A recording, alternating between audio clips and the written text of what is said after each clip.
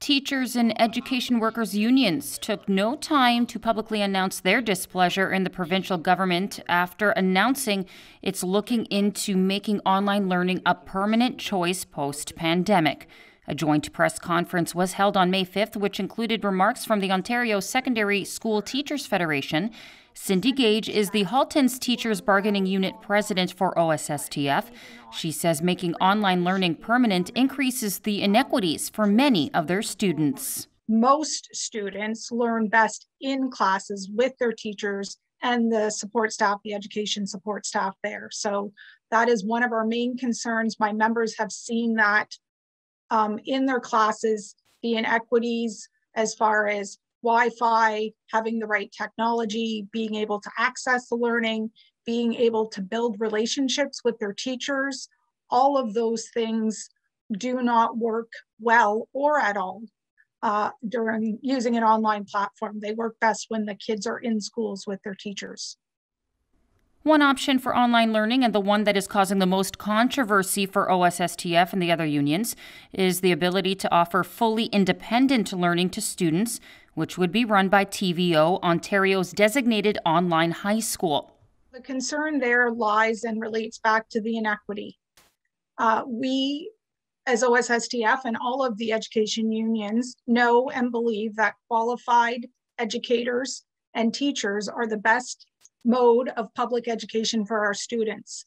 And if the government explores privatization, there is no guarantee that it is going to be qualified educators and teachers before the kids. And it is also taking the access out of it being public education and again, exacerbating inequities, because at some point there will be a fee associated with that online learning. That is what we know the government's plan is to privatize public education. And it has to be and kept the great equalizer for society, because that's where students are accessing the knowledge that they then use to become productive citizens in society as a whole, which benefits everyone. So what would OSSTF like to see post-pandemic? Well, Gage says there needs to be a focus on making sure there is proper support for educators. Teacher education workers' needs directly relate and correlate to the needs of our students in our schools and our classrooms. And that is why we are out there, and that is why we had our job actions and strikes last school year, was to continue to keep public and the betterment of the education that we provide our students.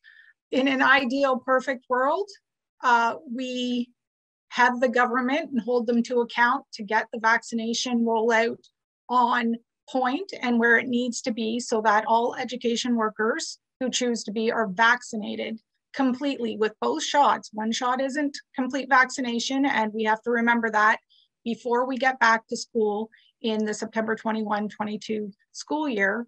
And then that way we can have our students in classes with us.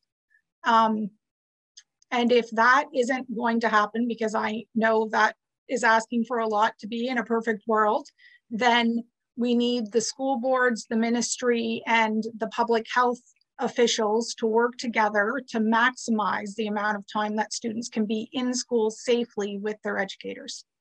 Reporting for Halton News, I'm Melissa Candelaria.